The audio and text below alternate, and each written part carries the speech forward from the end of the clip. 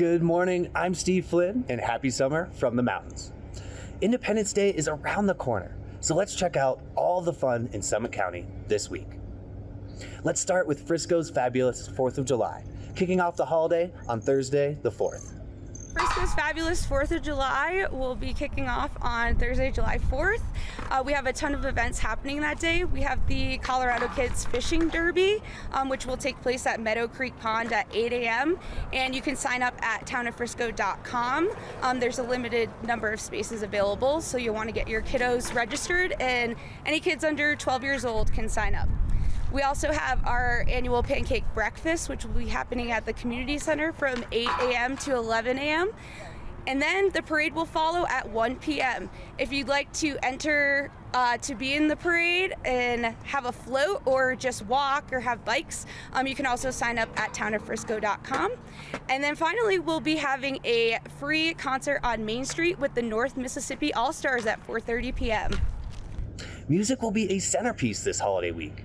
Hop over to Breckenridge and check out the musical fireworks from the National Repertory Orchestra under the baton of Carl Tippolo. The 4th of July Spectacular will be radiating with live music, patriotic fervor, and musical brilliance. The concert is July 4th from 6 to 8 p.m. at the Riverwalk Center. Breckenridge hosts a plethora of other events this Thursday for their Independence Day celebration on Main Street. Sign up for the Independence Day 10K at 7 a.m. or the Strider Bike Race at 8:30 a.m. And at 9:30 a.m., the Firecracker 50 kicks off the parade on Main Street. Throughout the weekend, Thursday, Friday, and Saturday, the 41st Annual Breckenridge Art Festival sets up at Main Street Station from 10 a.m. to 5 p.m. The juried art show will feature top artists in 13 categories, and artists will be present to discuss their original work and do demonstrations. In the town of Silverthorne, check out the July 1st Friday concert on July 5th from 6 to 9 p.m. at Rainbow Park. The modern indie folk revival music of Blitzen Trapper will be the centerpiece of the event, with kids' activities like face painting and inflatables. For adults, enjoy the beer garden and art market. In the town of Dillon, they're throwing a few free concerts of their own. On Monday, July 1st, the National Repertory Orchestra takes the stage.